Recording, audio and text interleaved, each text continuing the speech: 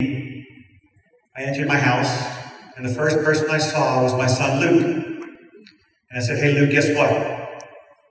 I'm not going to be coaching at Texas Tech anymore." And the first thing he said was, "So we're not going to sit in the stand, or we have to sit in the stand with those people?"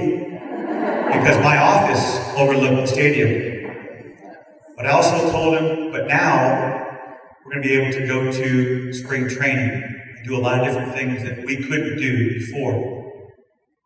20 days later, I got a phone call on July 28th, 2015, at 2 p.m. in the afternoon. The man on the other side of the phone said, "Hey, Luke's been in an accident."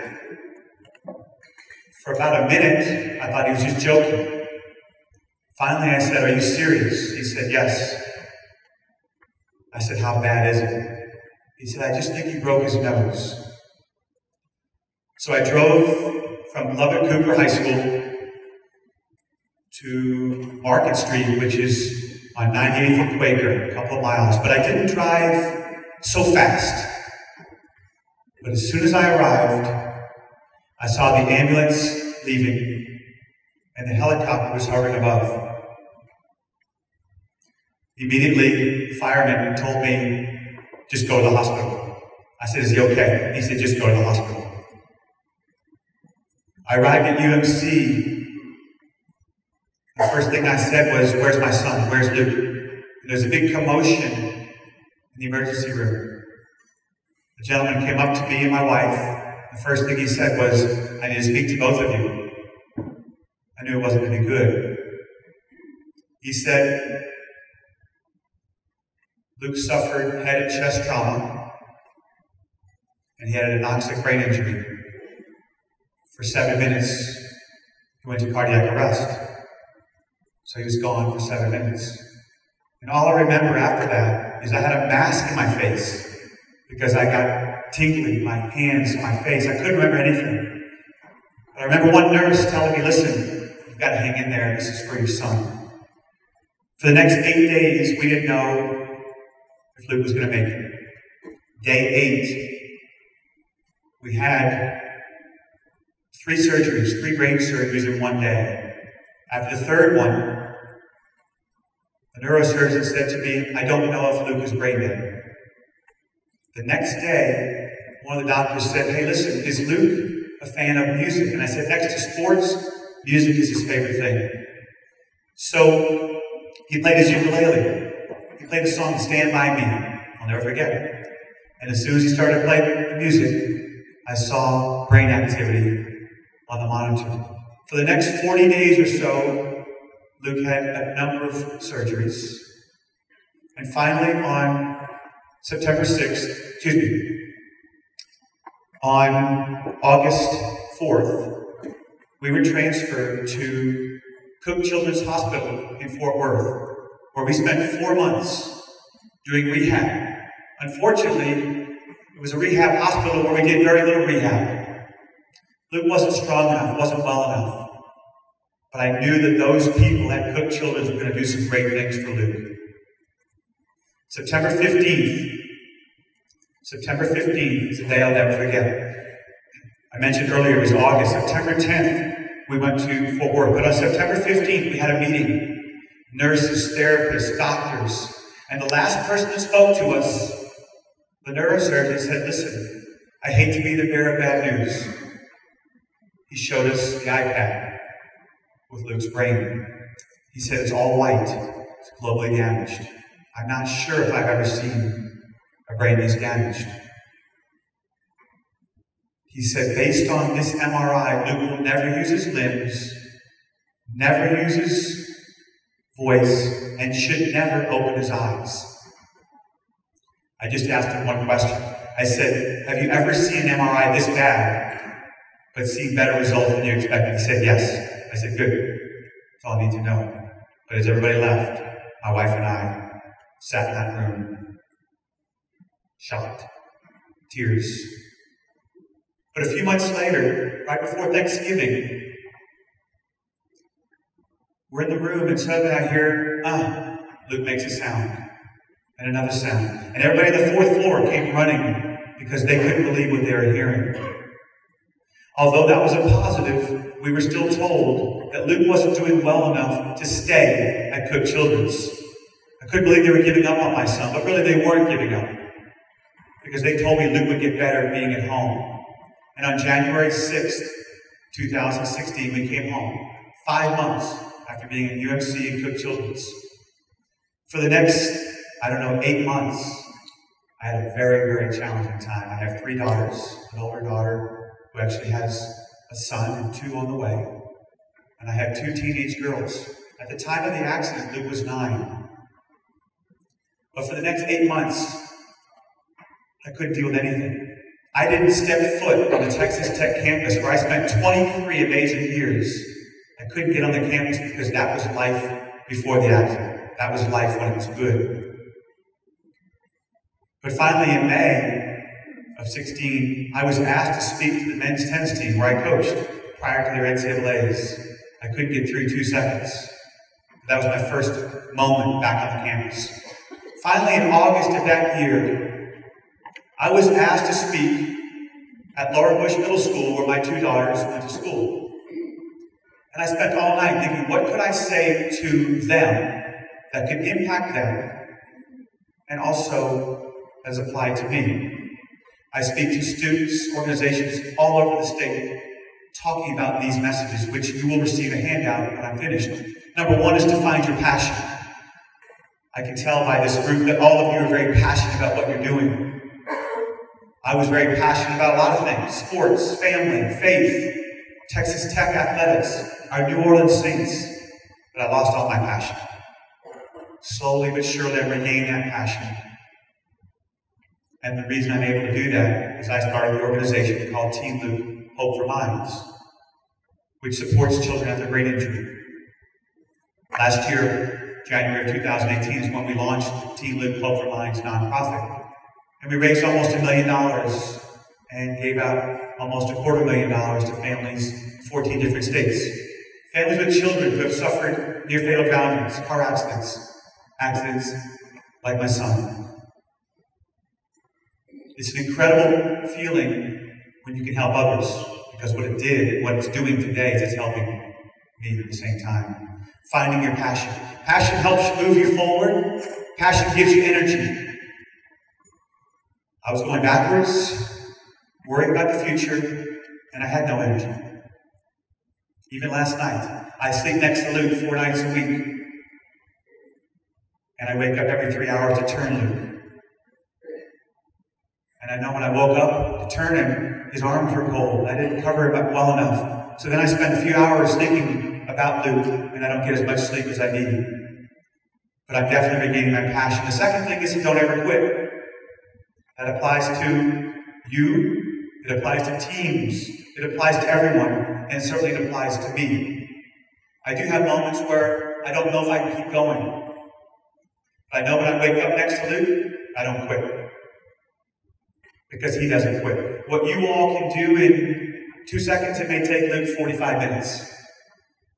But that fighter, that baseball player, that athlete that I have and had, never quits. On that handout that you'll receive, there are ways to follow us on Facebook. Pray for Luke Siegel on Facebook, Instagram. And I would ask you to follow for a couple of reasons. Number 1, I believe Luke is improving because of 2 reasons. 1, because he is a fighter, he's a competitor. And 2, because of people like you who pray for us, who support us, who follow our story. But also when you go on Instagram or Facebook and you see what Luke is doing, maybe if you're having a bad day at home with your children or at work, maybe Luke will inspire you and give you a new attitude for that day. The third is to lean on friends, family, counselors, coaches, siblings, parents. That applies to all of us, whether we're 8 or 80. I leaned on no one for a long time. I didn't answer the doorbell. I didn't answer my phone. But now, it's the opposite. I need people in my life. And I think for all of us, that's a message, whether we have children, whether we're adults, to not keep things inside. That's what I did too much. Because it didn't help me, and certainly didn't help Luke. The fourth is to be careful, make good choices. That may not apply as much to all of you, but when I got that phone call that Luke was in a golf cart accident, I couldn't believe it because I didn't know his family owned a golf cart. And one of the biggest mistakes I think that parents make when they buy golf carts is they don't know what they bought. They don't know that they are souped up, modified, heavier, faster, taller, and that's how they can tip over. And that's what happened to Luke. The golf cart, over 500 pounds, landed on top of Luke. Making good choices. We tell that to our children every day, and yet it takes one split second to change a life. The fifth is to have faith. Without my faith, I couldn't stand in front of you. This isn't easy. My faith is tested every single day. We're 2 months away from 4 years. 4 years that this happened. It really feels some ways like 4 days.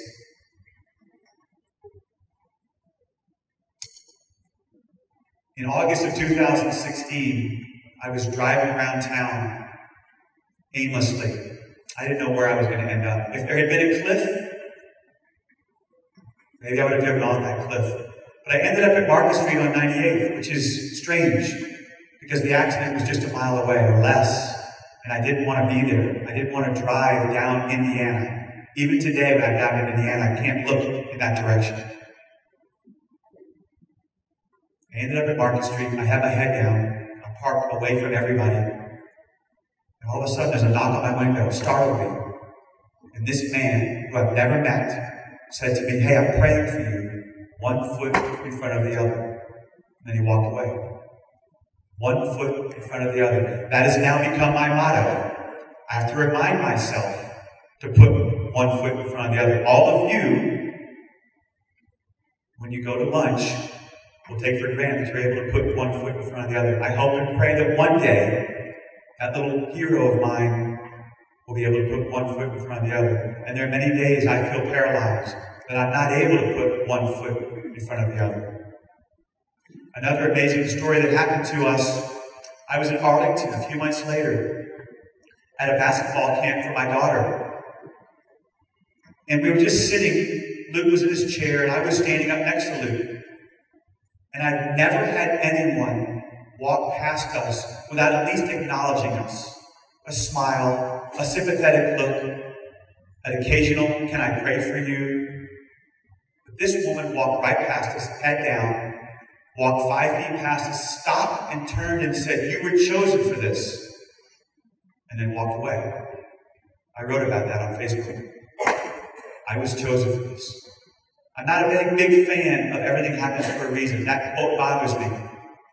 When I heard that, maybe I was chosen for this. The coach in me that coached Texas Tech for 23 years now coaches a different team, Team Luke, Hope for Minds. I choose to believe that. The one thing I do know is that Luke has inspired a lot of people. And for that, I'm grateful. For that, I'm comforted. I don't go too many places in Lubbock where someone doesn't come up to me and say, "Hey, I think about your son every day," or "I've changed the way I parent," or "My son now prays." All those things matter. Inspiration is important. Today, I feel like I'm inspiring parents when someone calls me up and says, "Listen, I was told that my son or daughter needs to be in a home, or that we should pull the plug." And the fact that I can give someone hope gives me hope at the same time. But not only has Luke inspired others, but there are others that I know today are inspiring Luke. I mentioned music. Luke's favorite musician is Ed Sheeran. I played Ed Sheeran to Luke all the time. He didn't want to hear Bruce Springsteen too much, but he wanted to hear Ed Sheeran. Well, I went to see Ed Sheeran in concert, went backstage, gave Ed Sheeran a bracelet, told him how much Luke loves his music, and I know Luke was paying attention. The concert starts, Ed Sheeran begins to play his guitar, and I see the bracelet on his hand. I'm from New Orleans. You are looking at the greatest, biggest New Orleans Saints fan you've ever seen next to Luke. We made a deal that every single year we were going to go see the Saints play in New Orleans. We made it 3 times. In 2015, we missed. But in 2016, we went to see the Saints play. And just 1 month after the accident, I reached out to the Saints. And I said, listen, Drew Brees is Luke's hero. Can you have him send Luke a video? He sent a video to Luke. And in that video, he said, one day, I can't wait to see you in the stands, cheering loudly. So in 2016, we went to practice. Drew Brees came up to us. He said, hey, Luke, one day I'm going to throw you a ball. The following year, 2017, one of the players came up to me and he said, listen, Drew wants Luke in the end zone, in the corner of the end zone. The last play of practice, Drew threw a ball to Luke's friend, who caught it and handed it to Luke. So he threw Luke a pass. He came up to Luke and he said, listen, after we beat the Bears tomorrow, I'm going to get you the game ball. And that game ball is sitting in our living room. We've seen Drew Brees 4 or 5 times since then. We even went to that awful playoff game a couple of months back because the Saints should have been in the Super Bowl. And I know there's probably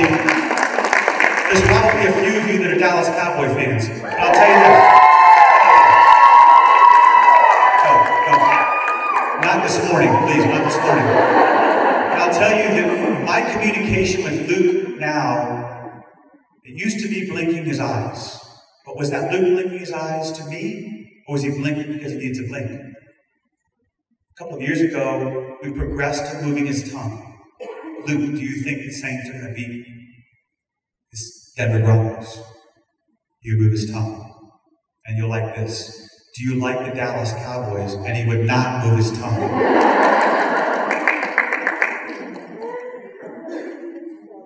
Drew Brees means the world to us. He came to Lubbock last May 9th.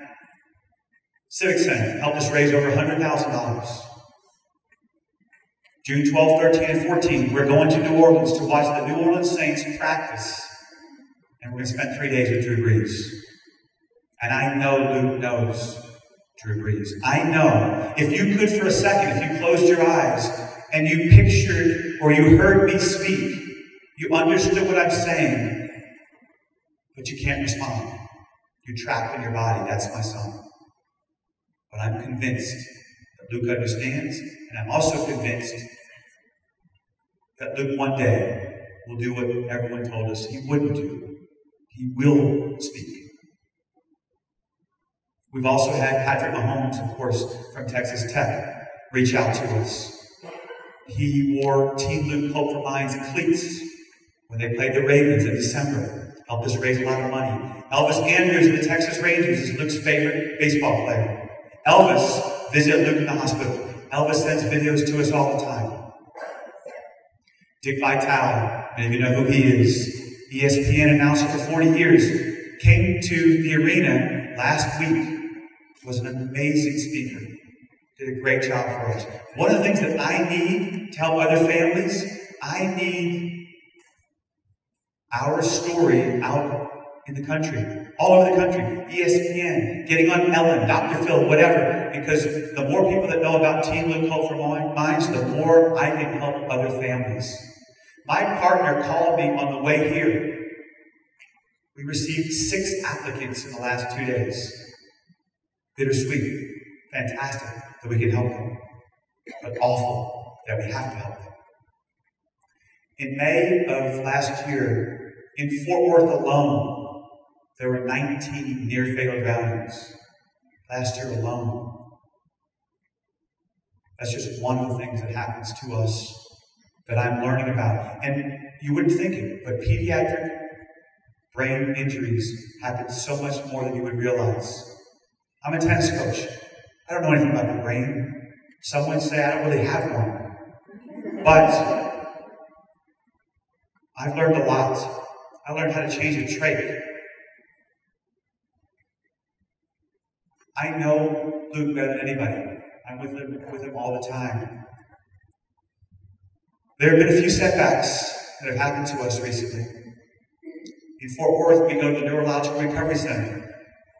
It's a one-stop shop for children and adults that have suffered brain injuries, spinal cord injuries, strokes. And we went in 2016 to get on that machine called a Locomat. It's a robotic machine that helps children and adults walk. And we are partnered with Covenant, and that machine will be here in Lubbock in July at Trust Point. So those adults and children that need it, we are able to help them. And for that, I'm so excited.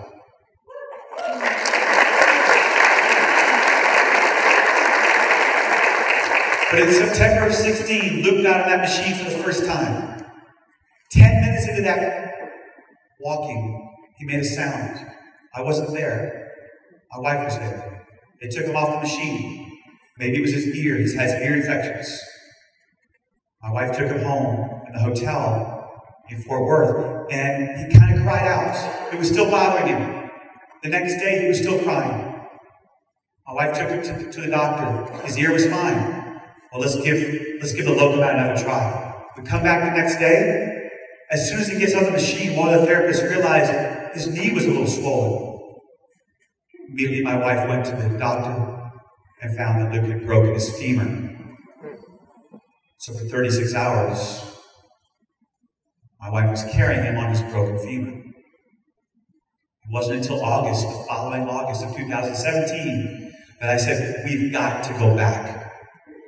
And for the last 22 months, I have driven nearly every week to Fort Worth every Wednesday morning, and I come back every Friday night. My van is 29,000 miles. I have 85,000 miles. But there's a lot of good in that drive to Fort Worth because it helps me. Sometimes being in Lubbock is the hardest place for me. When I drive down Milwaukee and I see the baseball field, or when I see a father and a son, and today is the last day of middle school. Luke had his award ceremony a couple of days ago. I couldn't go. I couldn't see those friends of his. It was too tough.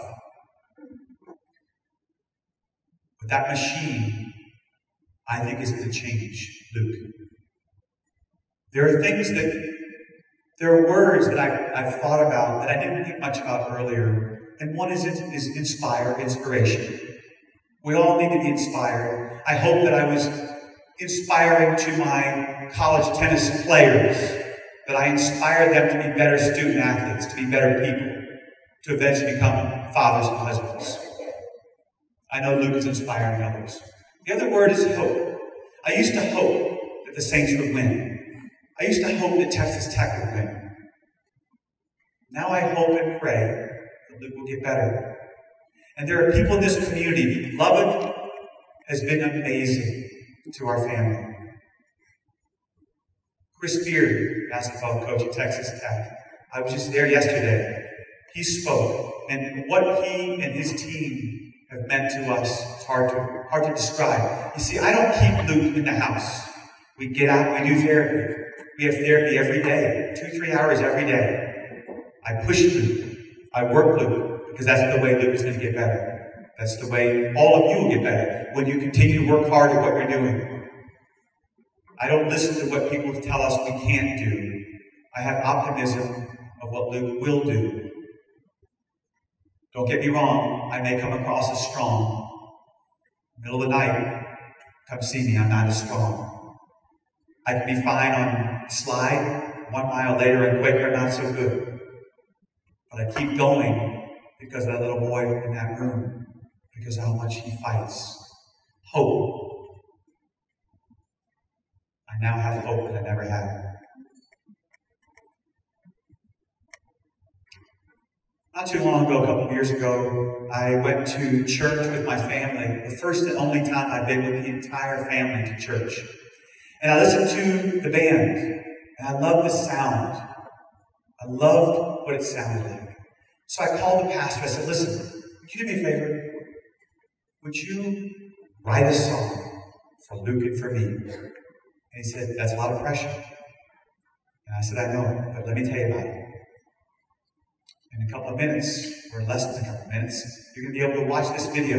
This video is on YouTube. It's called My Boy. There's nothing more pressure-filled than when someone sends you a song that's about you and your son. You hope that you like the music, you hope you like the words, and I love both. And I play this song. I'll ask Luke, do you want to hear our song? He says yes. In closing, March of last year, I was asked to write a book. And I said, I would love to. And in July, I called the agency back and I said, I have no time to write a book. Can we just get someone to write it for me and I will tell them all about my story? And she said, I need to hear it from you and I want it done in December. 6 months to finish a book. Well, I used to be very disciplined. Not as much lately. Don't exercise. I'm always tired, eating poorly. But this book, writing this book, gave me discipline back that I had lost. And for that, I'm really grateful. I spent 6 months writing nearly every day. Every day. And I finished that book at the end of December. And each of you will have a copy of that book. I've signed that book. And that book to me is about hope. Not just hope for families that are in our situation. But every family goes through something tragic, whatever it is. And hopefully our story can inspire you, can help you, and maybe you can pass it on to others. 100% of the proceeds of this book goes to Team Live Hope for Minds. We have merchandise that we sell. And I used to love watching people across town wearing Texas Tech tennis. I was someone that loved to be a promoter, a marketer. I loved having fans all over the city and state wearing Texas Tech tennis. You know why? Because they knew about us. There was awareness. Texas Tech didn't like it because I spent a lot of money on shirts. But I'm doing the same thing now. Because when I see someone wear Team Live Hope for Minds, I know why they're wearing it, which is sad for me. But I also love while they're wearing it, because they're thinking about Luke. Sometimes when I wear this bracelet of mine, and it says Team Live Hope for Minds, I have to be reminded to pray not only for Luke, but to pray for others. The impact that Luke is making, the impact, hopefully, that I'm making, I don't take for granted at all. So at this time, I would love for you to look at the screen, and the name of this song is called My Boy.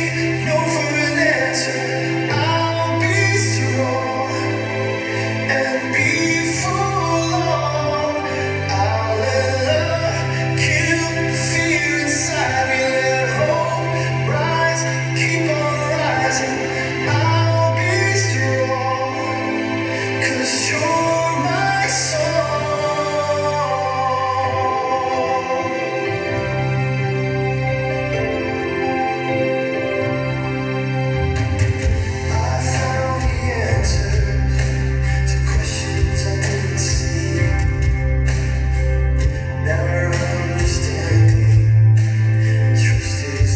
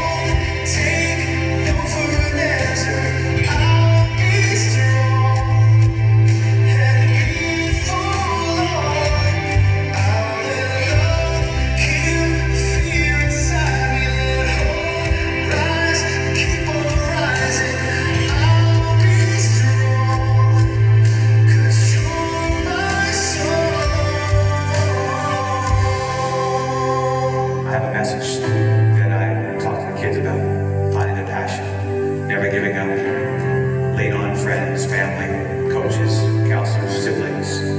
Make good choices, be careful, and have faith. Never lose hope. When you fall, don't you quit. We serve a God that's bigger than this. Roll and roll.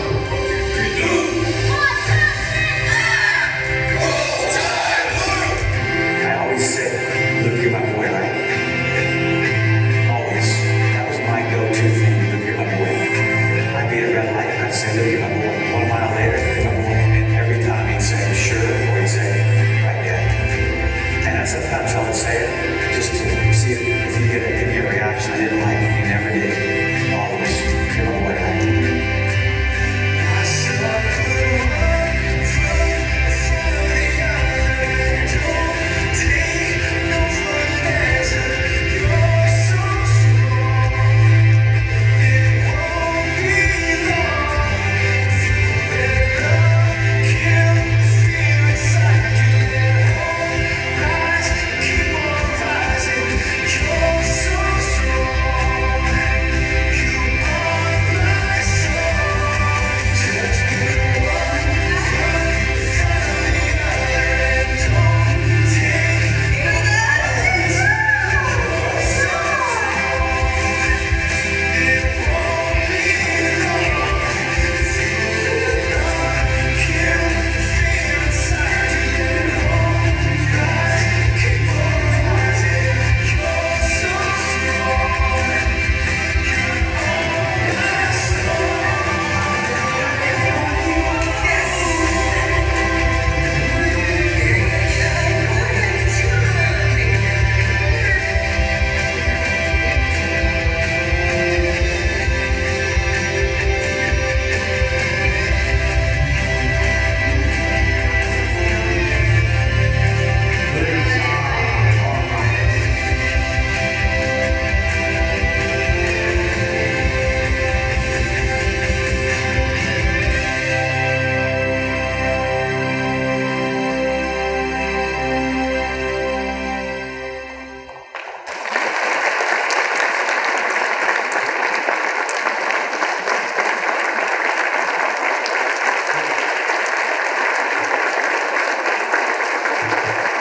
I want you all to do me one quick favor.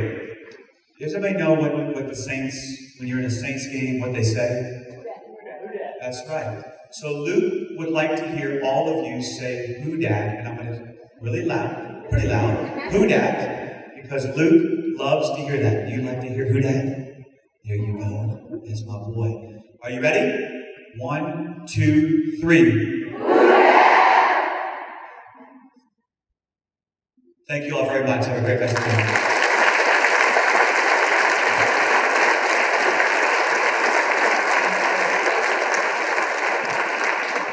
Tim, thank you for sharing your story. On behalf of Abbeville, we'd like to give Luke some Abbeville t-shirts. Luke, they're not New Orleans Saints jerseys, but we're proud of them.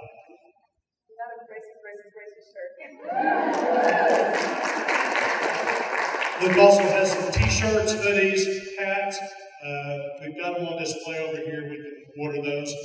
In support of Team Luke, we have a book for everybody in the back. Make sure you get your book.